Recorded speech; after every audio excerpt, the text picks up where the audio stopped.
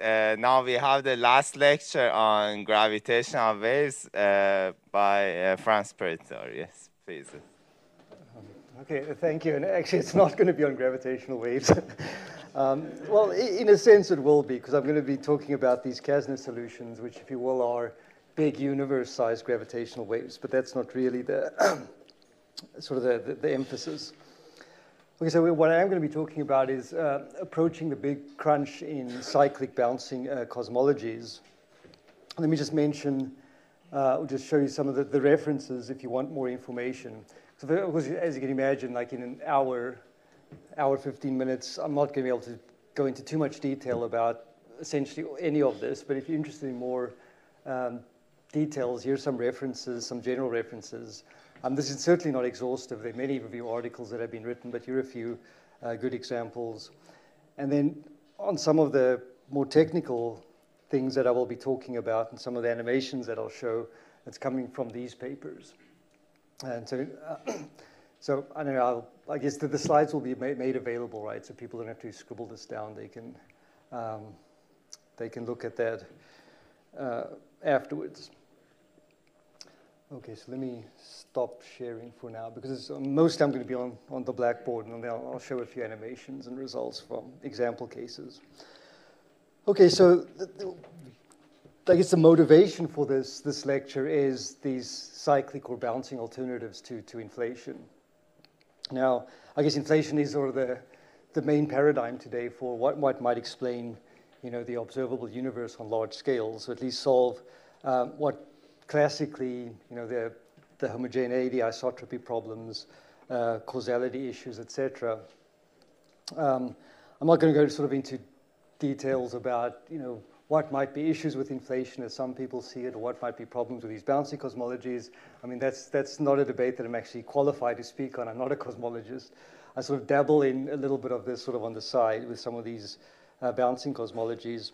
But what I will the main takeaway, the two takeaway messages that I want to, that I'll hopefully explain and give to you in this lecture is, if there is a pre-bang phase to the universe, it can be an alternative to inflation, or perhaps there could be some inflation, but there might be a pre-Big Bang phase where the universe was contracting. And in the phase before the bounce, whether it's a singular bounce or a non-singular bounce, so at that phase, you need non-standard physics. It's got to be a correction to Einstein gravity or some novel kind of matter. But before you get to that, if Einstein gravity is valid, there's a big problem with Einstein gravity, and that's space-time is unstable to anisotropy, and actually wildly unstable. It evolves perhaps maximally far away from homogeneous isotropic spacetimes. You get the so-called chaotic mixed master dynamics. So what I'm going to spend most of the time, I'm going to say, I'll go a little bit again over the Friedmann equation, illustrate how anisotropy shows up and why it's a problem. You can sort of, even though the full dynamics is very complicated, some aspects of the Einstein equation simplify sufficiently that you can actually get a very good, almost quantitative understanding of the so-called chaotic mixed mass dynamics by looking at some very particular solutions, and in particular the one that's most relevant is the so-called Käsner metric. So I'll explain the Käsner metric, and then for the sort of the solution to this problem, or one solution. So again, if there is a contracting phase to the universe, you don't want this anisotropy to essentially completely derail that contracting phase. You need to deal with this issue. And with these so-called ekpyrotic models that Neil Turok, Paul Steinhardt, and collaborators developed, I think, almost 20 years ago now, one solution to this problem was by adding a scalar field with a very steep negative potential. And then, so I'll illustrate then the perturbative calculations that mostly done by Anna E.S. I don't know how to pronounce it. I should know, she's one of my collaborators, but I always, is it E.J.S. or E.S.? But in any case, Anna was the one that did this perturbative calculation. So I'll outline the perturbative calculations and show how this kind of scalar field can actually cure this anisotropy problem. Okay, so for those of you who know about Käsner, BKL, these bouncing cosmologies, etc., and I apologize, it's going to be a very boring talk. If you've never seen this, hopefully you'll get something interesting out of it with these by understanding these metrics. Okay, but let's just start with the homogeneous isotropic case, the Friedmann-Robertson-Walker line element. So if the universe can be described on large scales by a spatially homogeneous isotropic metric, this is one of the usual sort of standard ways of writing it. Okay, so here we have, I guess, co-moving coordinates. Is that my phone wants to join? Okay. Yeah, it's the scale factor A of t. This k, this constant, this represents spatial curvature. This is just the unit two-sphere metric. So the standard form for the FRW, FRLW, however you want to call this, the Friedmann metrics. So in general relativity, the Einstein equations, essentially this is the only degree of freedom that's posited with this ansatz, and the Einstein equations then tell how this evolves driven by matter. And in fact, with such a symmetric space-time, there are no gravitational wave degrees of freedom, so it's really all driven by matter. So the Einstein field equations give the Friedmann equation. Again, I'm sure you all are quite familiar with this.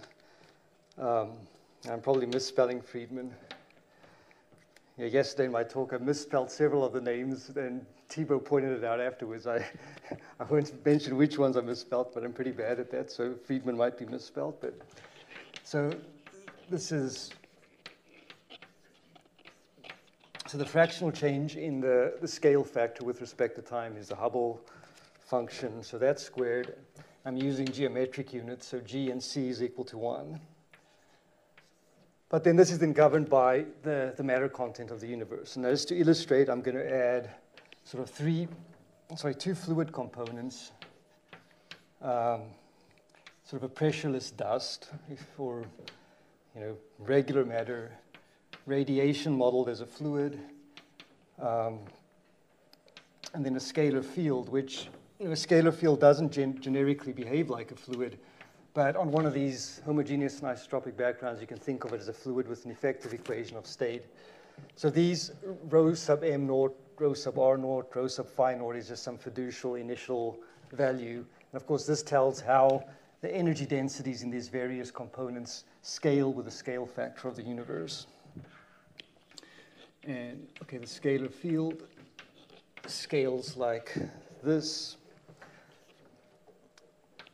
The curvature contribution goes like 1 over a squared. Okay. And so for a scalar field, this effective equation of state parameter W, is this particular quantity.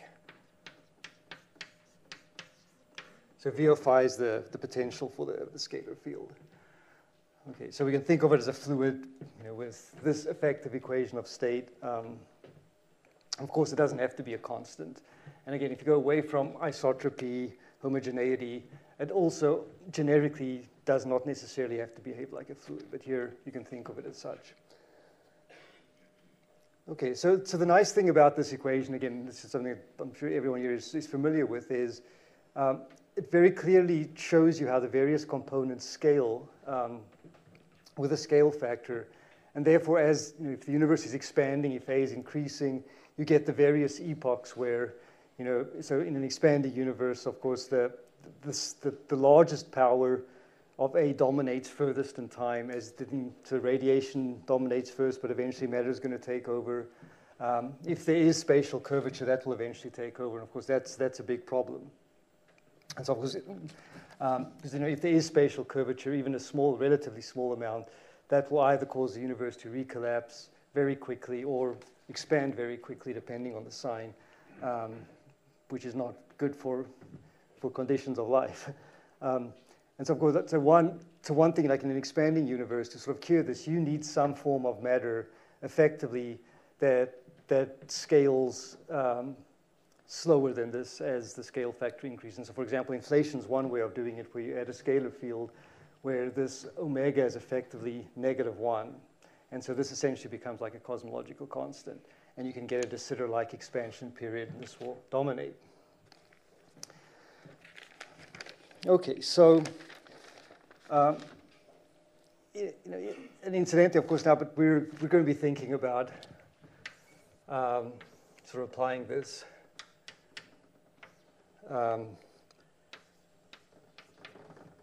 to a bouncing cosmology. So we're not actually going to look at the bounce. We'll just mention a couple of things about this.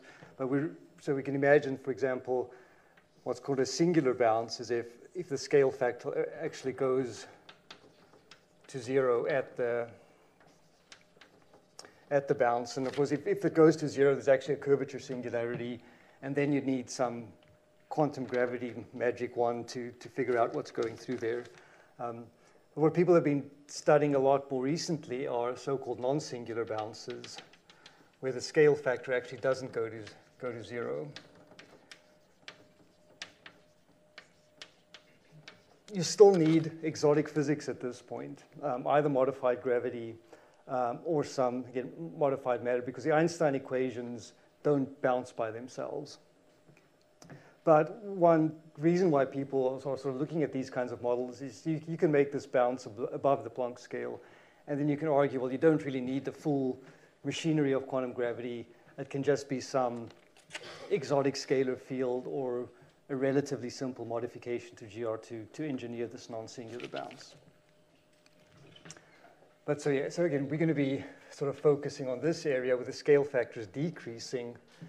And so this kind of understanding what's happening from the Friedmann equations based on the various powers of A that the matter components scale to, that's kind of flipped around compared to an expanding universe. Frans, so can I ask a question? Yes. So isn't de Sitter, global de Sitter, an example of a bounce without exotic matter? Yeah, if you want to consider a cosmological constant non-exotic matter. So yes, that is actually one example. Yeah.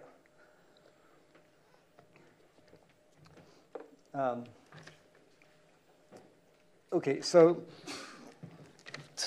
the slight difference here, or perhaps a big difference, when you want to sort of take intuition from this equation, going from an expanding situation to a contracting situation, is the relative importance of the powers flips around. So of course, if this is becoming smaller, the largest powers are the ones that are important. And so just for example, in a contracting universe, curvature is usually not a problem, as opposed to an expanding universe relative to these other components. Okay, so now what are the sort of the problems with imagining a scenario like this? Well, again, as I mentioned, one is you need to violate some aspect of gravity, and it's sometimes most commonly explained as you need to violate the null energy condition. Yes. So this thing can be set up. Can this be set up like if I set up A dot to be negative?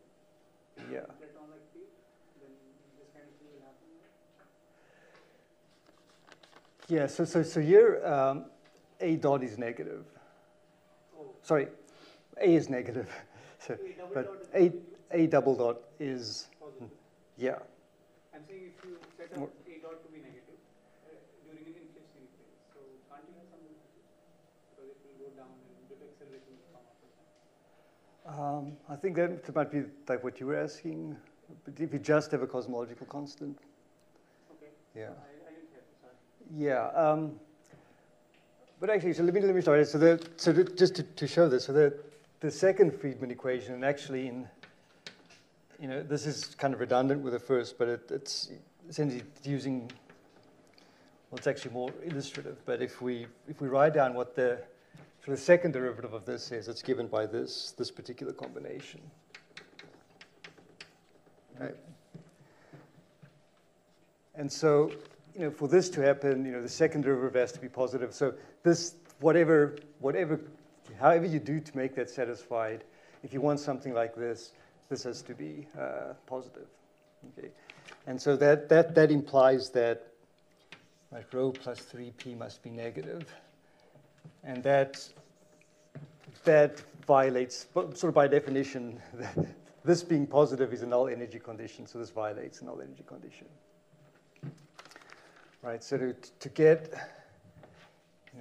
a bounce, singular or non-singular, you must violate the null energy condition.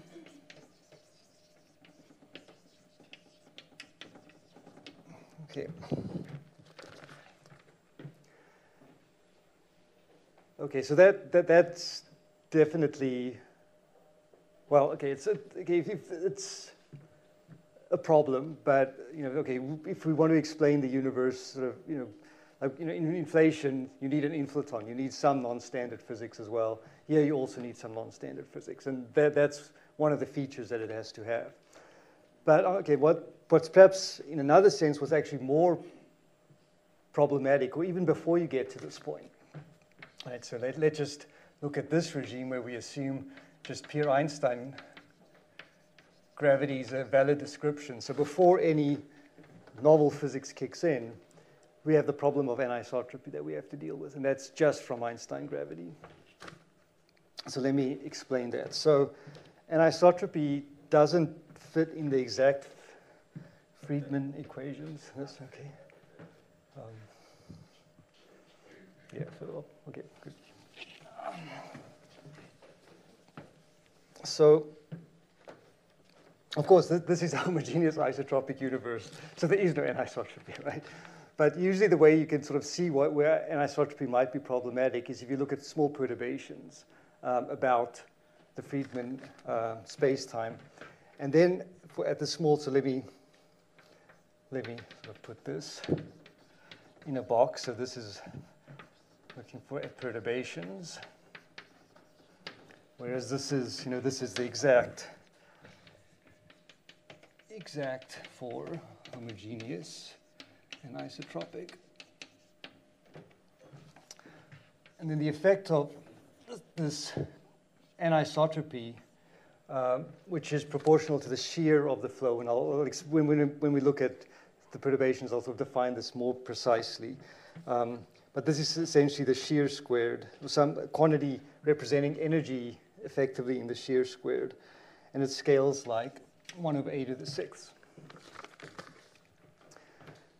So again, in a contracting universe, it's the largest powers of A that dominate the dynamics. And so if there is some shear perturbation, some anisotropic perturbation, it's going to dominate as you approach this bounce or this crunch.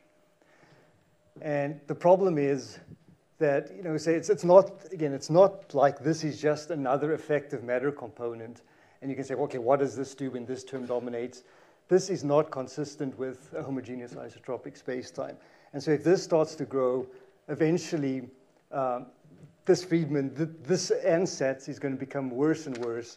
And the Friedman equation is at some point not going to even describe even remotely what's going on. So if this term dominates, it takes the solution to a completely different class of space-times. So it's a real problem. It's not just like another matter component with different scaling. It's really an instability of essentially these class of space-times in a contracting phase of the universe. So of course the opposite, if you're in an expanding phase, if there's some anisotropy, then it's stable. It decays away. It's not relevant. So it's really just a problem in a contracting universe. Okay. And of course, yeah, just keep asking questions. This is more a lecture. It's not a talk.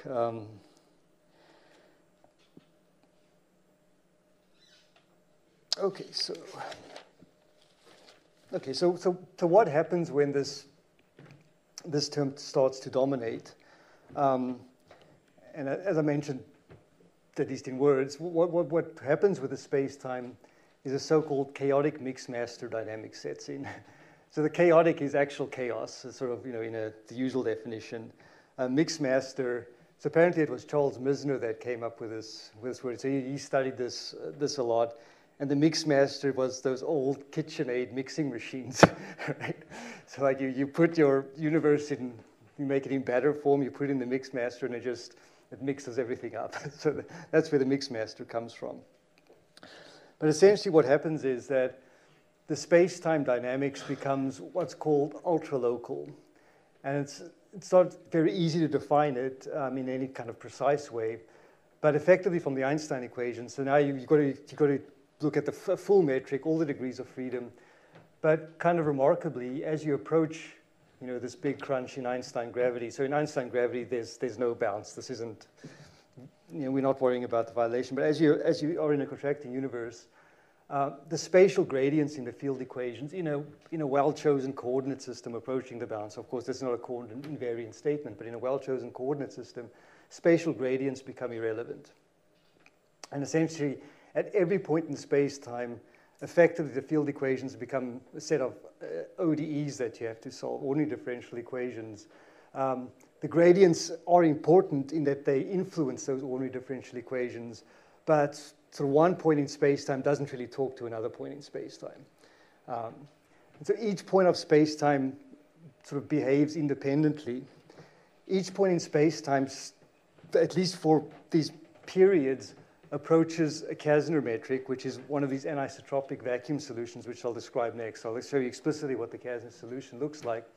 But the Kasner solution itself is unstable, and it undergoes these so-called bounces, so not to be confused with this bounce, but these little Kasner bounces, where it bounces from one Kasner solution to a different solution, and it does these bounces in a chaotic fashion. And so each point in space-time is doing these kind of chaotic bounces, and because of the ultralocality, essentially independently of each other, and you get this incredible sort of rich singular structure that forms that's about as far from homogeneous and isotropic as you can imagine. So it's really a disastrous thing if you want to have a universe that's kind of remotely like ours, unless, of course, perhaps it happens, quantum gravity comes in and changes everything. You can wave a magic quantum gravity wand to change this, but if you don't want to do that, if this is supposed to have some imprint or some relevance to what we observe today, you have to avoid this Kasner-like behavior. Can I ask a question? Yeah. So do the matter fields play any role in this phase? Yes and no. So what I'll show now, the actual Kasner solution is a vacuum solution. And certain kinds of matter can play a role. In particular, scalar fields can. So sort of radiation. These matter fields don't. They become irrelevant. But if you have a scalar field without a potential, this actually then will have effectively W equals 1. Yeah, sorry, I erased it there, but then it's just phi dot over phi dot. And so this kind of scales in the same way. So a potential scalar field can have some interaction. And then we'll see the cure to solve this problem.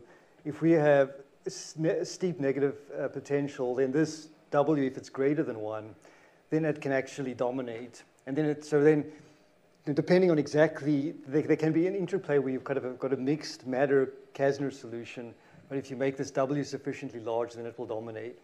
But so the answer is, for most matter fields, no, but some matter fields, yes.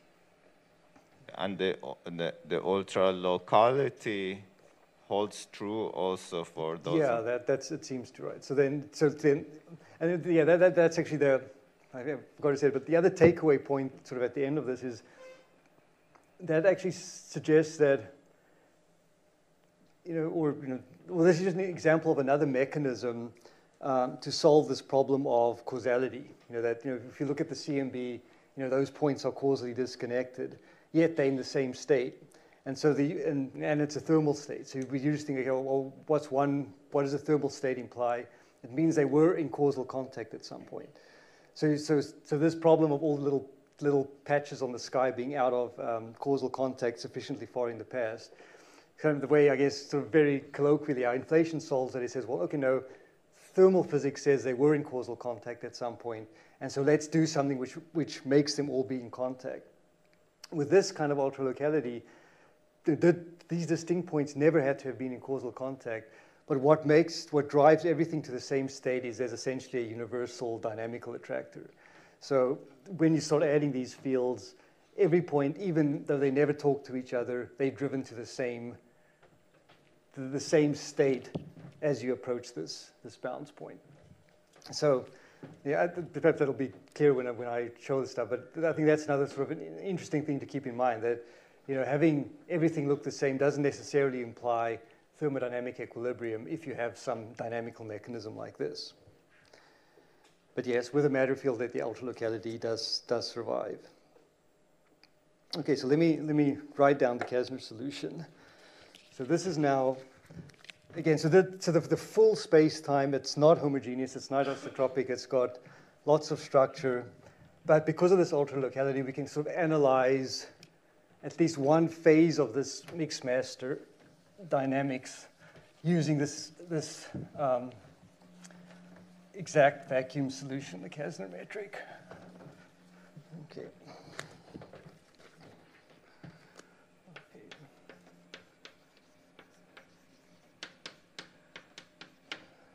So again, this is of course, like usual, there are many ways in coordinate systems in which you can write this. I'm just using this co-moving one with this particular time slicing. So it's sort of Cartesian-like coordinates.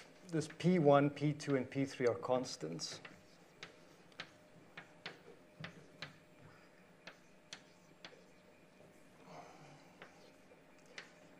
Okay, so this is a vacuum solution.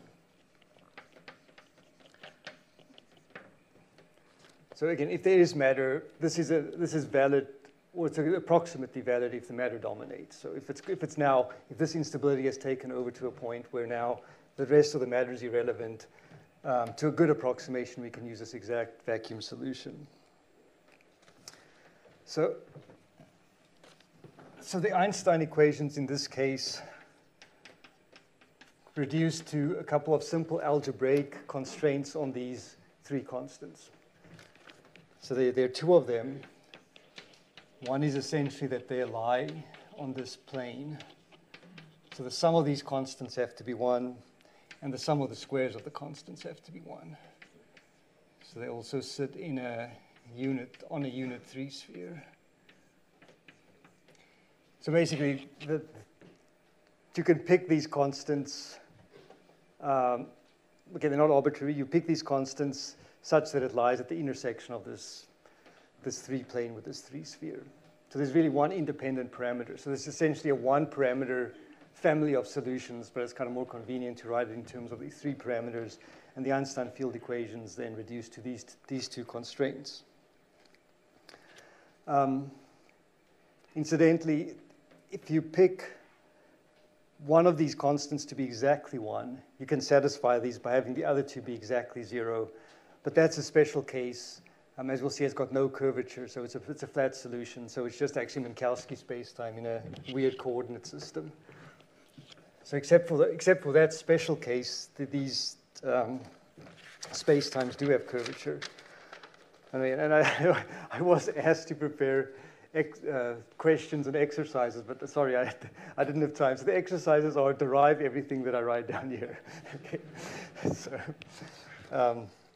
Okay, with this solution, so the Kretschmann scalar to show that there is curvature.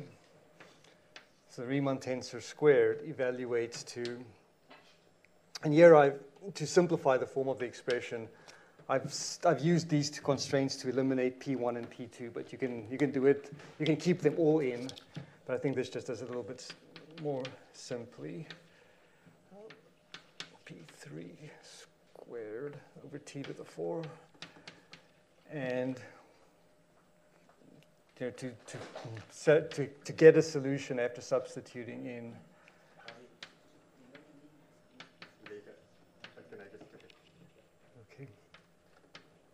So P3 is between -1/3 and 1. Okay, so again, you can see, okay, if P3 is 1, that's a special case where there's no curvature. But in general, there is curvature. It goes to T is negative here, approaching the singularity. The singularity is at T equals 0, so there's a curvature singularity at the equivalent of this thing's big crunch. Okay. Now, you know, I can't imagine, you know, what this thing looks like in my mind, you know, a 3-sphere and a 2-sphere. But if you kind of stare at these conditions long enough, or perhaps you can imagine, you can convince yourself that generically, 2 of the p's have to be positive and 1 negative.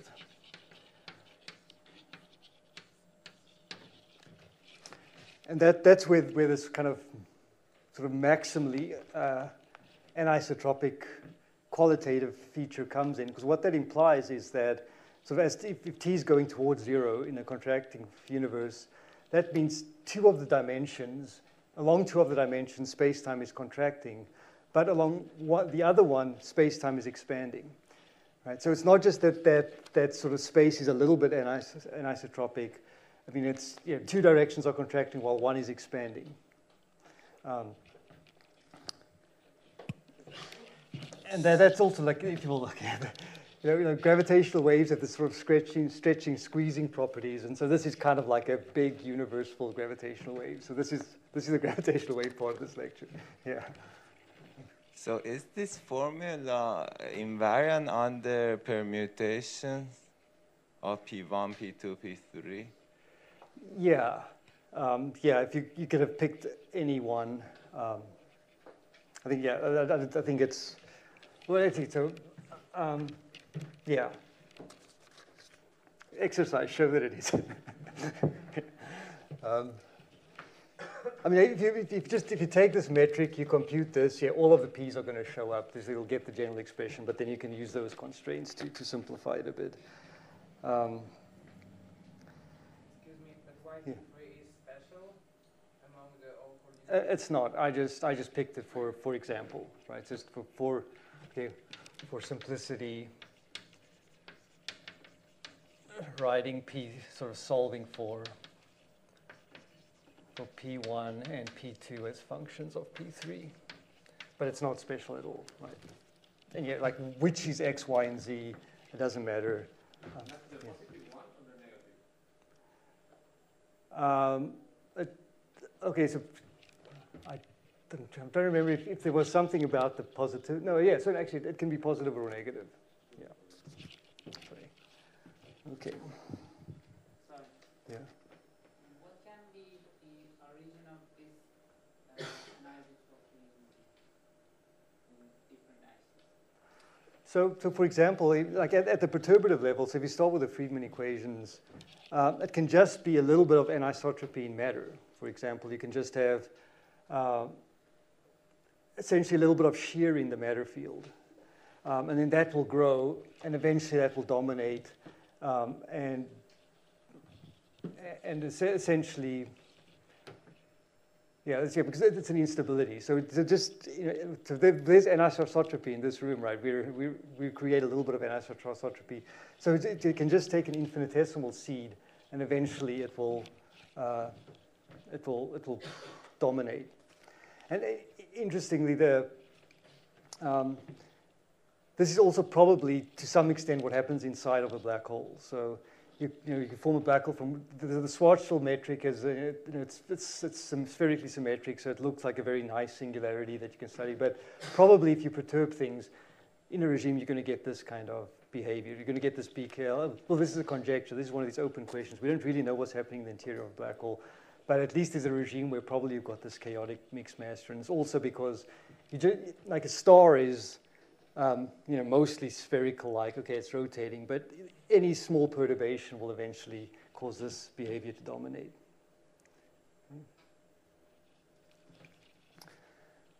Okay, so perhaps, yeah, to write this in terms of shear, which is kind of what this is as well, we can...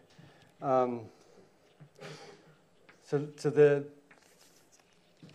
congruence of time-like observers, so the co-moving observers, I'm using NA for them. And in this matrix, it's just You know, they're just moving in time. And actually, so again, so two of the directions are contracting, one's expanding. But if you compute the overall expansion, so the equivalent of the Hubble parameter, so we take the divergence of this, let's call it the expansion, it turns out just to be 1 over t. Right. So overall, okay, there are 2 dimensions like contracting, one's expanding, but on overall, the expansion, actually, the overall contraction is just this pretty simple form. There's actually no dependence on the p's. But the shear, we can write this, the shear tensor. So again, so to take this as our congruence, you know, you can compute, you know, the expansion, the shear, etc. This thing has no twist, but so the shear is just the trace-free symmetric gradient of the flow. The expansion is the traceful part of it. So we take the gradient of the flow. And we'll get these observers calling it a flow, but you take the gradient of it, that's the expansion. You take the trace-free part, that's the shear. So this is the spatial covariant derivative, this capital D. This is the 4-dimensional covariant derivative for the space-time. This D is the spatial covariant derivative associated with the spatial coordinates, or if you will, a projection of the 4-dimensional covariant derivative onto the spatial surface. I'm using D, this little capital D symbol for that. So this is the gradient, just the spatial gradient, and we subtract the expansion. And this, I'm using this Hij for the spatial metric. It's a spatial 3 metric. So in this case, it's just this, just the spatial 3 metric. So with this definition, the shear tensor is a diagonal metric in these coordinates that takes this form. So this sigma I, j. So, okay, so sorry, again, this A is running over all 4 space-time indices. This I and j is just the spatial indices. So this is a 3x3 matrix, and it happens to be diagonal in this case. And it's the x component is 2 to the p1 minus t to the 2p minus 1 over 3 times 3p1 minus 1. So the xx component, and the others are, unsurprisingly, exactly the same, but now with the other. And here I haven't substituted any conditions, so you can just see what it looks like.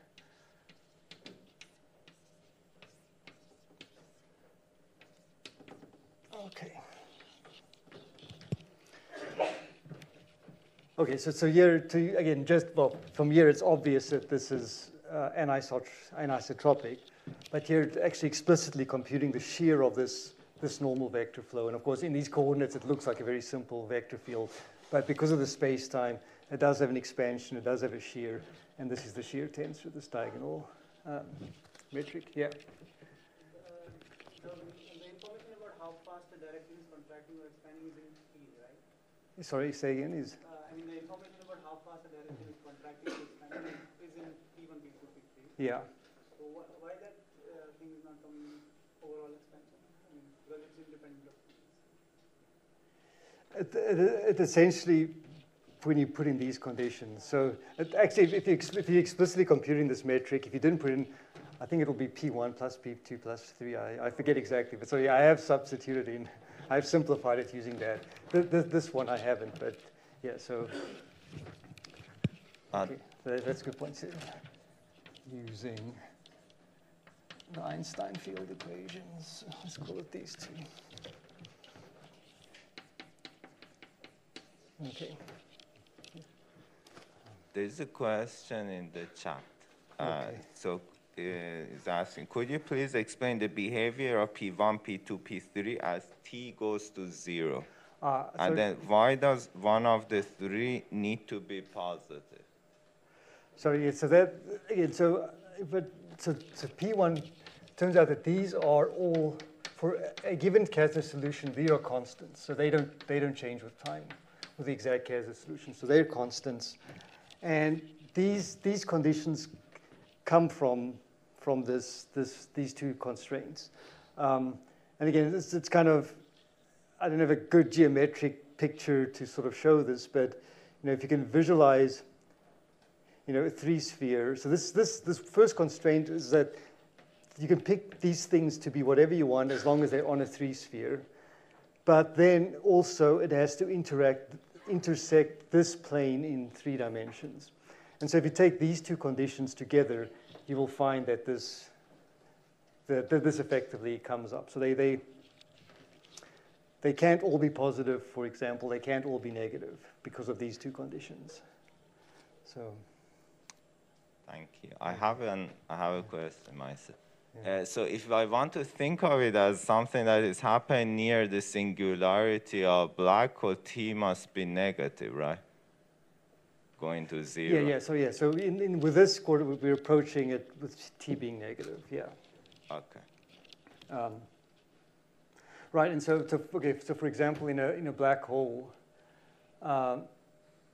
if you write the usual Schwarzschild things with a T and an R coordinate, once you cross the horizon, R actually becomes a time-like coordinate. And R going towards the future in time, R is going negative. So R is flowing towards 0. So R is positive and it's flowing towards 0. So that is positive time. So here we are thinking of T as being negative, but in a black hole, similarly, you will have you can write then change from an R to a T because now that's time-like, and it will also be going to 0 as well. Yeah.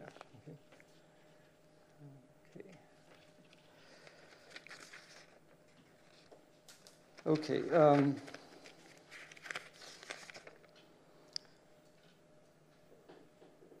Let's see. How am I doing on time? Got about a half an hour. Okay. Yeah. Okay.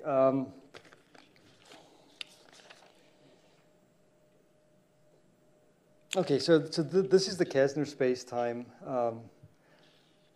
This, again, it's an exact solution. But as I mentioned before, this is also an unstable space-time if you perturb it. So this is a homogeneous solution. But if you introduce inhomogeneities, then this is unstable. And that's what then triggers a sort of chaotic mixed master dynamics. I'm trying to think, should I...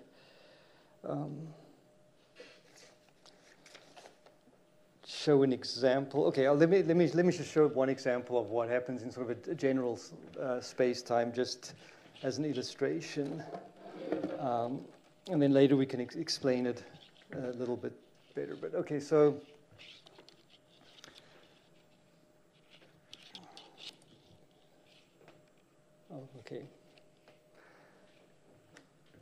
okay, so here's a simulation from a. Let me write down what I'm plotting here.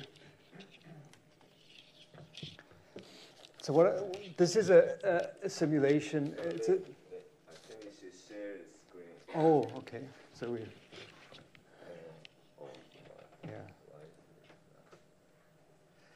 Okay. Well, let me just write down this definition so I'll show you exactly what I'm showing. Okay. So this is the shear tensor. A useful invariant in one of these contracting spacetimes is the following, which I'll call curly S. It's defined to be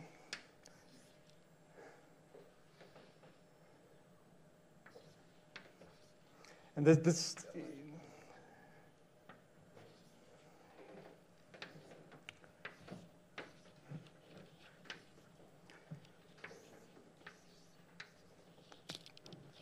so I'm taking the 3 copies of the cube of the shear, essentially, and these particular contractions to give a scalar, and then normalizing it by the overall expansion. So this, it turns out, for Kästner, this actually turns out to be, and yeah, I'm not substituting in the various things, but it's this pretty simple expression.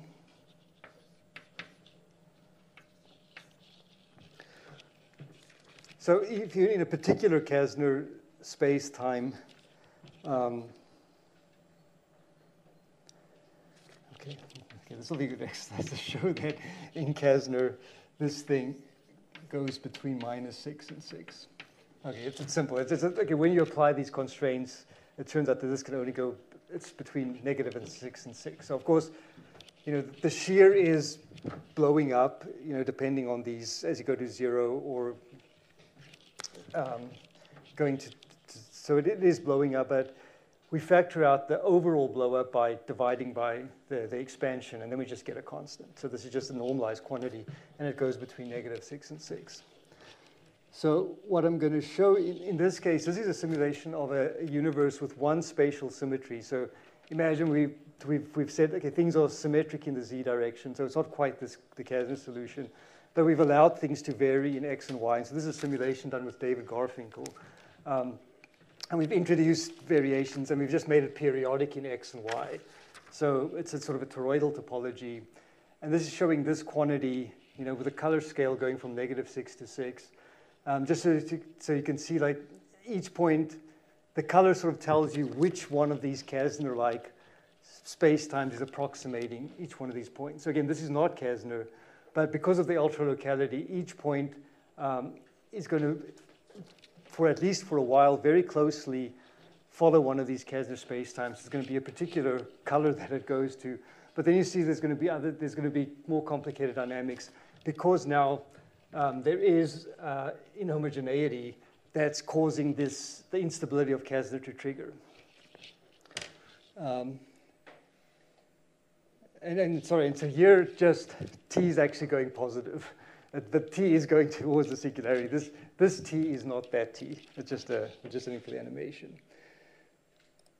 Okay, so we start the evolution, and now you're going to start to see there's sort of a first bounce where it goes to a different. The various points are going towards different Käsners. There's another bounce that's happening. There's actually these so-called spiky structures that kind of fail to bounce, and these are Käsner-like bounces. Oh, sorry. Oh. How does this go like? Just keep it for okay. So okay, I'm just pointing at the at various. So you can. Okay, let me play this again. But okay, let me first explain this final. It's not even the final state. So in these coordinates, the singularity is actually going to be sorry. You can also use there, right? Oh, so now I've started editing my thing. Hold it for 2 seconds. Okay. Has some delay. Okay, so in these coordinates, the singularity happens at t equals infinity. So in some sense, we haven't gone very far. And so in this coordinate, this t, you start at some finite value here. It's going to go to 0 in finite proper time as measured by one of these normal observers. So this is proper time for some normal observer. Here, effectively, this t is slowing down as you approach the singularity. So it's sort of stretching out a finite amount of proper time into infinity. So this is just a very small part of the evolution. And so okay, now we're approaching it. So each point is sitting close to a Käsner, but the instability is being triggered. So okay, at one point, just the colors are changing. There's another one of these so-called Käsner bounces. So every time there's a sort of a change in color, it's going from one Käsner-like solution to the next. And you can see this very sort of complicated structure is developing, but we're only at like t of 45. We still have infinity to go. So this kind of structure is just going to get ever more complicated. It's going to form on ever smaller scales here. Sorry, could you actually clarify when you say you go from one Käsner solution to another with a bounce? Yeah. What actually is happening? Yeah, so I'll say that a little bit in more detail in a bit, but essentially what happens is, so if we go as let's say, okay, so now we're in going time, so the singularity is here, so we're flowing in this direction, whether it's to t equals 0 or to t equals infinity. So what it turns out is that there'll be an epoch, well, I forget if it's called an epoch or an era. There's a technical term for one of these Käsner epochs or eras. So one point here for a while will have, say, let's call this A. It will have a set of these P1, P2, 3 that describe it. So it will be contracting in a couple of directions, expanding in one with particular rates set by this. Then there will be a transition, which I'm calling a bounce, and it's also what's used in this literature. So it's called a bounce. It's not the big bounce. It's one of these little transitions. And so it will bounce now to a different set. Let's call it 2 sub B, right? And so that's when the color is changing, then it's going through one of these little bounces. But between those things, to a very good approximation, at any point where the color is constant, it's in one of these Käsner spacetimes. And what is the black? The black bars? So there's actually not black here. I think it's an artifact of the visualization. But these very sharp features, sorry, let me try to do it. So some of these very sharp features that form, they're so-called spikes. And they're actually points that, it's a sort of its ultra-locality. So let's say, for example, okay, this is, right. So let's say at this point versus that point. So I'm looking at on either side of this central spike-like structure. So I'm going to be pointing it to people on Zoom. I'm just going to be pointing to the left or the right of that structure. But say at the left of the structure, there were a set of P's. To the right, there were a set of P's. And at least in this terms of the shear squared, they were similar. There's a field that controls the instability. Sort of there's a gravitational perturbation. And if I get time towards the end, I might run out of time, but I'll sort of explain it's growing exponentially. So there's a gravitational perturbation which is growing. So here it's very close to Käsner. That thing is growing. When that thing becomes large, it triggers a bounce. But at these places where these what look like black lines, that field has a 0. And so because of the ultra-locality, there's this exact line where that unstable field is exactly 0, so it's not going to trigger a bounce. So the space-time on adjacent signs undergo these Käsner bounces, but these lines fail to bounce. And so these lines that fail to bounce form these spike-like structures. And then why this sort of repeated mesh, or this ever-increasingly complicated mesh develops is this is going to happen forever. In terms of proper time t, so the frequency is going to be increasing. So it's going to start, these little Käsner bounces are going to start happening faster and faster. There'll be infinitely many of them before, and you're going to get this infinitely, or this, I don't know, this chaotic fractal-like structure in the curvature as you go to t equals 0. Yeah. Did you say there's a bounce in P's change sign or something? Yeah, sorry. So all 3 P's change. So in this regime, the metric is not well approximated by Käsner. You need a more general class of solution. And actually, I mean, this has been worked out in a lot of detail.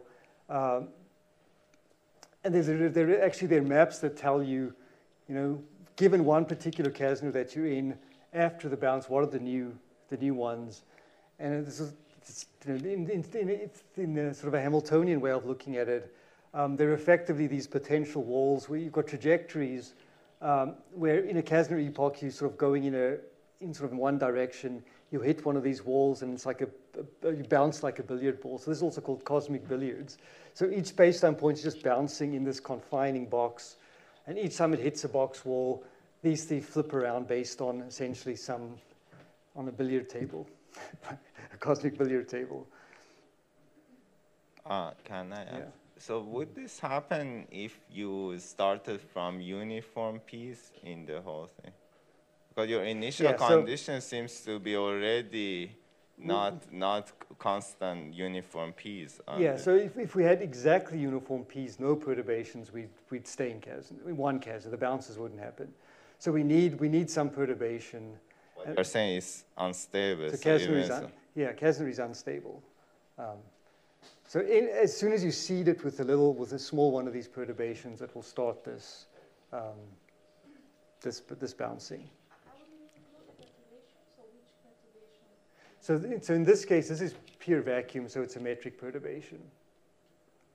So if you will, Yeah, there's a gravitational wave, if you will, that we superpose on.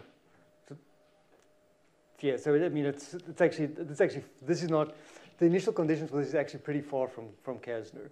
So the initial data, it's a sort of a general vacuum metric, but then it very quickly evolves to one of these where locally each is Käsner. But we could have started with something which was very close to Käsner, added a small perturbation. But then the thing is, this is also a pretty expensive simulation. So if we had a small perturbation, it would take a long time before this started. So we also wanted to start closer to this final dynamics. But yeah, in principle, just a small perturbation is good enough.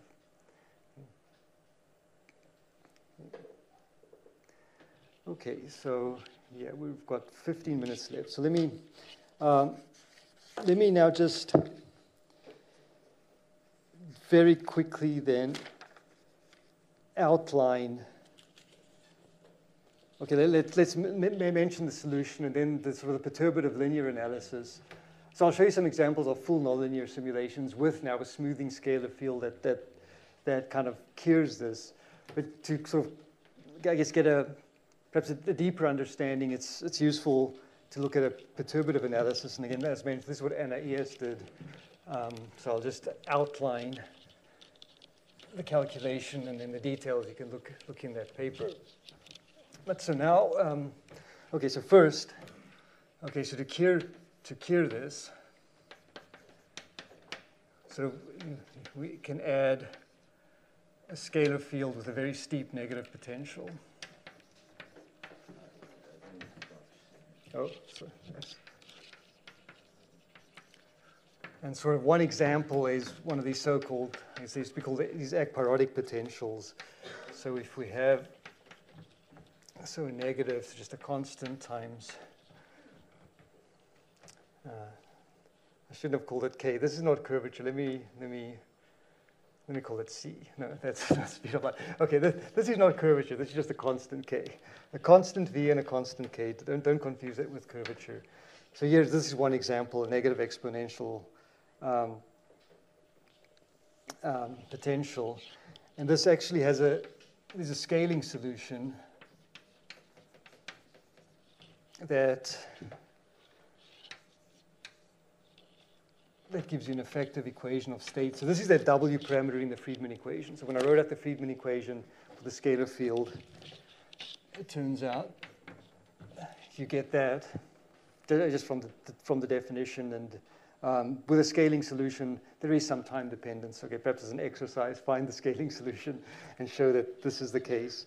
And so therefore, if K is greater than square root 6, then omega is going to be greater than 1. And this scalar field will have a more significant contribution in the Friedmann equation. So now, not Käsner, but now if we small perturbations of Friedmann, in principle, this can dominate. Of course, just that it dominates in the Friedmann equation doesn't mean that it's going to fix the problem. But it's got the possibility that it can, because now it's going to be energetically the dominant contribution. And it turns out that it actually does. It does prevent this chaotic mixed mass behavior from setting in. And so to see this, it's useful to look at perturbations. So let me just very quickly outline this. So we're going to look at the Einstein equations in a contracting universe. And we're going to start with sort of an ansatz for the background that's sufficiently general that we can include the Friedmann-Robertson Walker metrics, the Käsner solutions, sort of as background solutions, and we can perturb around all of them. So okay, we're looking at the Einstein field equations, and in this particular case, sort of the tetrad formulation. So we're going to project things onto an orthonormal tetrad, and we're going to do so-called Hubble normalization. And Hubble normalization, just taking every sort of either field equation, tetrad component, matter component, anything that you do. Because we've been in a contracting universe, things are typically blowing up, but they're all typically blowing up at certain powers of the Hubble, of this Hubble parameter. So just like this S variable that I had just erased here, we divided it by theta cubed. That's what Hubble normalization is. So you just divide every term by the appropriate power of h or theta in this case, such that you get a term that you scale out the rate at which it blows up. So that's what the Hubble normalization is. And it turns out, so now we've got almost all the metric degrees of freedom. And now that we're out of an FRLW type universe, now they actually are gravitational wave degrees of freedom. And it turns out the Friedmann equation is actually the Hamiltonian constraint equation. So it's actually not a dynamical equation in general. And what was the Friedmann equation just turns out to be, just rewrite it simply, kind of in these Hubble normalized variables in this particular form. So this is the energy density that's coming from whatever matter fields there might be. This is the energy density that's coming from the shear. And this is energy density that's coming from sort of curvature terms. So there's no constant k. This is actually a very messy expression. But essentially, we define matter, we define shear, and everything else we throw into what we call curvature. And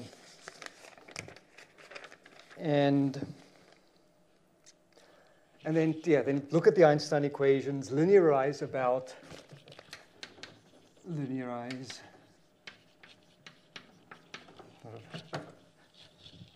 an appropriate background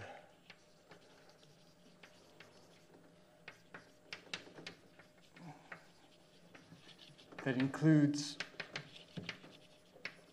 sort of the Friedmann, Robertson, Walker, and Kasner special cases. And then look at the perturbations where all metric degrees of freedom and matter degrees of freedom are allowed to be present. So again, the equations are, of course, quite complicated, even the linear ones. But let me just outline sort of the key things. Okay, so I'm not going to write down this expression, but the energy density in the matter field. So this W is the time derivative, but Hubble normalized. So the energy density in the matter is essentially just the time derivative plus the potential plus spatial gradients. So I mean, sorry, just because I am running out of time, I just want to kind of get to the end. I'm not going to write down everything. But energy in a scalar field is the sum of gradients plus potential. This is the time derivative, Hubble normalized spatial gradients and the potential. So this is just the energy in the matter. The energy in the shear part is, so this capital sigma is just the Hubble normalized little sigma I had before. So, and this one is just 1/6. This is a pretty simple expression. It's just the square of the shear tensor, Hubble normalized shear tensor. And then, this thing is a complicated mess of everything else. But it turns out that this, in most cases that we're going to be looking at, this is kind of irrelevant. The curvature doesn't matter. But it's not just a constant. There's everything else in the Einstein equations we're just shoving to this term. But these are kind of the two important ones. And actually, this is not even that important in the fixed point solutions. And it's going to turn out that it's actually going to be more convenient. Oh, wait, I'm getting ahead of myself. Okay, so the way to sort of describe a more convenient way to think about this. So this is a symmetric trace-free tensor. So in general, it's got a symmetric it's effectively three-dimensional tensor. It's got 3 eigenvalues, but because it's trace-free, there are essentially only 2 independent eigenvalues. So let's sort of write the eigenvalues of sigma 1, sigma 2, sigma 3, but sigma 1 plus sigma 2 plus sigma 3 is 0. And so it's really, they're only essentially 2 independent quantities, and it's more useful then to consider these so-called sigma plus and sigma minus variables. So essentially we eliminate the sigma 3, and then we take these particular combinations of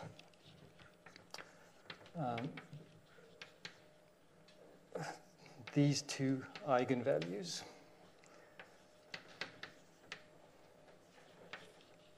Okay. And then, but, for these, okay, so you do this analysis, you look for fixed points. So for a non-positive potential, so 0 or negative. So for the positive case, there are other fixed points, but for a non-positive potential, there are two fixed points to the linearized. One's actually a family. The Kasner solution is one, and the FRLW. Let me just write. So let's call them fixed points. They're two fixed points, or two relevant fixed points. Let me see here.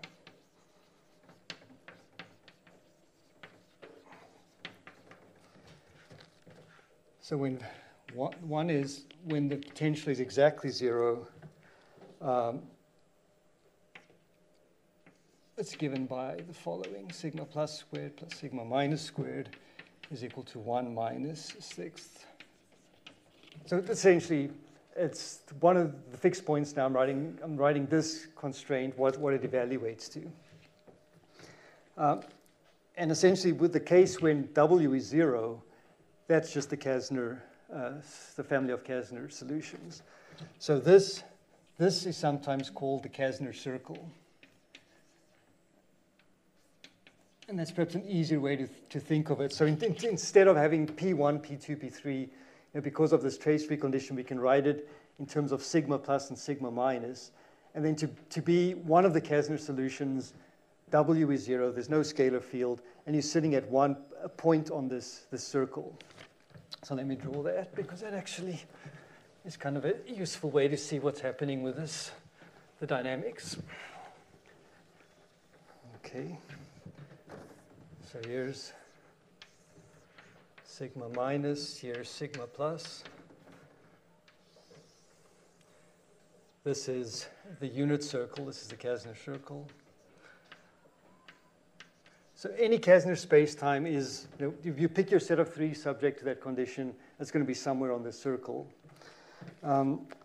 Interestingly, if you add matter, so with a relevant scalar field, so if it scales, if it's got k greater than √6, there's going to be a solution where there is some dynamics in the field, and that's essentially going to shrink the fixed points by a certain amount. So in that case, if you will, matter kind of, and that gets your question, I mean, can matter and Kasner sort of coexist? And yes, they can.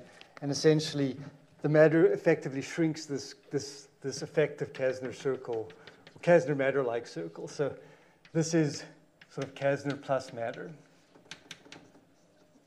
That's that fixed circle, a circle of fixed points. So that's the one relevant one. And the second one, the other fixed point, when the potential is not 0, the only one is the FRW fixed point. FRLW. So that in that case, it turns out that both, and actually omega k is 0 here as well. So this is Friedman-Robertson, Lemaitre-Walker on this diagram. So for linear perturbations about this class of backgrounds, there's this circle of fixed points, and there's an FRW solution that's possible. Now, so it turns out that, okay, so then, but now we're treating both matter perturbations and general gravitational wave perturbations. There's a field which also can be written in terms of a... Can I ask a question? Yeah. So the FRW one is collapsed, is moving towards a singularity, or what? I'm rolling down this negative potential here. No? Yeah. So this is now pure Einstein gravity. So this is going towards a big crunch. So this will have a big crunch singularity. So again, if you eventually want this to be a viable bouncing model, at some point you're going to have to introduce a new matter field that violates the null energy condition. So this analysis does not include any of that. So this is all approaching a big crunch. So if you're sitting at this fixed point here, you'll run into a singularity. Okay. Okay, so in this this tetrad formulation, there's a field that's essentially gives you the symmetric part of the connection associated with this tetrad. It's often written by this matrix NAB. It's also a symmetric matrix, so it's got 3 eigenvalues, and this is one of the sort of variables in this formalism which represent gravitational wave degrees of freedom. And it turns out that this is the key gravity degree of freedom that sort of causes this Käsner dynamics. So this thing has 3 eigenvalues again, called n1, n2, n3. And on this Käsner circle, it turns out that okay, I forget exactly. I'm not going to label this. There's this triangle that you do on top of it. And above this line, this n3 eigenvalue is unstable. So if there's a small amount of n3, this grows exponentially. If you're below this line, it decays exponentially. It's stable. So below this line, n1 is unstable. Okay, let me sort of do it kind of like that. Here in this region, n1 is unstable. And in this region, sort of outside of this line, n2 is unstable. What's n alpha beta again? Okay, this is it's the spatial tetrad connection part, and it's trace-free spatial part of the tetrad connection. So if you will, effectively with the Christoffel symbol, but in a tetrad formulation, you've got the essentially Ricci rotation coefficients that you use to describe the Einstein equations. And so we can write the spatial part of the tetrad connection in terms of this spatial, effectively 3-dimensional matrix, but it's trace-free, so it's got 3 eigenvalues. And it turns out it's these eigenvalues that essentially are the key ones controlling this stability and this instability. So what this is kind of the qualitative picture here. Okay, so if you're sitting, let's say exactly Käsner. So if you're sitting exactly on a Käsner solution, of course you're going to stay there forever. There's not going to be any of these bounces, but it's unstable. So as long as you add a little bit of n1, it turns out that this n1 is going to grow, and when it's going to grow, typically it's going to kick this to another, this is one of these bounces. So it kicks it to another point on this Käsner circle. Now on this part of the Käsner circle, n1 is stable, so it's going to decay. But here n3 is unstable, so here n3 was decaying, but now n3 is going to start growing, and eventually n3 is going to grow, it's going to kick it to another Käsner circle, and so you're going to have these bounces around on the Käsner circle. So kind of pictorially, it's like an incredibly messy picture now. The key things are we have the circle, and then we have this triangle that depicts which of these fields are unstable. But interestingly now, you can see that inside, let me erase these bounces. They're confusing. Okay, but, right, so when we're outside of this triangle, there's at least one n1, but one of these n's is unstable. Okay, these are kind of unusual points, but they're not generic. But if we're inside this circle, so if we can now add matter, so we shrink this circle, if we can add matter such that the circle is entirely within this triangle, then this kind of admixture of Käsner plus matter, so it's still an anisotropic solution, but this becomes stable. So if we're in this, if we can add matter such that we're in this circle, then this becomes stable. Okay, that's one comment. But now the problem is if we don't have an ekpyrotic type potential, so okay, it's a non-positive potential, but if it's not sufficiently steep, so if we don't satisfy that k equals 0 condition, this FRW fixed point is unstable. So if we start with FRW, we've got a little perturbation, it will eventually jump, okay, depending on what omega is, it might jump to one of these stable but anisotropic mixed points, or it will jump to a Käsner-like point, and then it will start undergoing this chaotic mix master.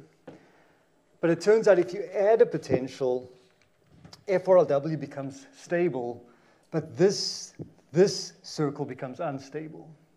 And so that kind of flips the whole picture around. So even if you start in a universe where you've got significant anisotropy, because of the instabilities, they'll start bouncing around, but eventually, there'll be a bounce that will take it towards FRW. So this has sort of got a pretty large basin of attraction, if you will. So with a sufficiently steep scalar field potential, this becomes stable, this becomes unstable, and so there's a pretty large region of solution space, if you will, that will dynamically flow to FRW, and in a way which, again, it's independent of causality. These points are, this ultralocality is still holding, so they're not talking to each other, kind of independent of that. Oh, shit, okay, I'm 5 minutes over, but let me just, 5 minutes just to show some examples. So now, share screen. Oh, no, sorry, I have to... Oh, okay. Okay, so yeah, this is without the scalar field. Sorry, in edit mode. Okay, okay. So this is the messy curvature piece that I didn't write down in terms of these variables. Okay, so this is a one-dimensional. So it's a three-dimensional, 3 plus 1 dimensional space-time. I've got symmetries in y and z. So this is just in the x direction. And here so now we're starting with initial conditions where there is this ekpyrotic field, if you will, with a sufficiently steep potential. This yellow is the matter density. There is actually a lot of curvature initially blue. And this is the shear tensor in pink. So this is a very anisotropic, inhomogeneous in one-dimensional solution. But now you'll see, as we evolve, there'll be a region of the space-time which is sufficiently close to this sort of stable fixed point in its basin of attraction that it's going to flow there. There will still be a part of the space-time which is actually outside of it and will keep undergoing these bounces. So, okay. Yeah, it works on my laptop, so I apologize for that. Actually, I don't know if any of these are going to work then. But okay, so what happens is there's lots of dynamics. In a big part of the space-time, it evolves to omega matter is equal to 1, omega curvature and omega shear is equal to 0. Exactly this point.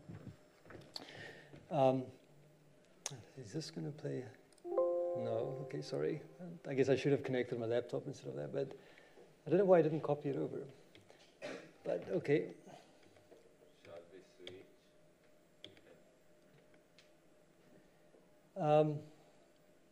Yeah, let me, or how about, if there's time at the very end, I can show these animations, but I can just kind of describe what happens. It's not. This is the very end. Right, I mean, after, is Blake not going to be, is there another lecture now? No, you have a break, so you can. Oh, but then I'm taking your break time. So let me this might be complicated to get a sense. So let me just say, okay, so most of the universe smooths. There's a portion that doesn't, but if we actually look at the proper volume of that portion, it shrinks exponentially relative to the volume of the part that isn't smooth. So, starting with very anisotropic, inhomogeneous initial conditions, the majority of the universe smooths. There's still a little bit that undergoes this chaotic mixed master dynamics, but it's essentially, as you approach the big crunch, it becomes exponentially small in terms of volume. Yeah, I think that's basically all that I wanted to say with these things. So, yeah, sorry for going over, and thanks for your time.